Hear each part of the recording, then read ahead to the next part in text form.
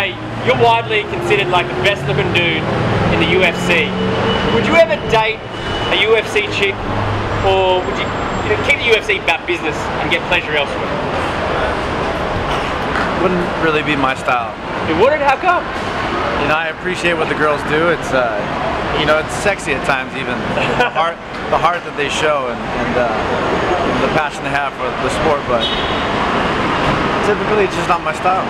Are you talking like? I appreciate an athletic woman. Right. You're talking that because they're quite like muscly and stuff. You'd like to be the muscly one in the relationship or whatever. No, I just like to get away from the sport. You know, I like my woman a little different usually. You know. What, like a bit more slender, a bit more model-esque? You should be dating Victoria's Secret. Maybe just not so tough. Not so tough. You want to take care of her, you know, I get that, that's cool. Who says I wasn't hanging out with the Victoria's Secret model this week? No, I'm just joking. Scoot? Oh, dude, I was about to get a raise because of my scoot. Oh, right? Yeah. You might see something in the future, right? Well, I could have been hanging with them. You could have, if you could date any of those Victoria's Secret girls, which would you pick? I don't know, they're all pretty nice. They're all pretty nice? Yeah. You don't have any particular ones? Marissa Miller's a friend of mine from the same hometown, so.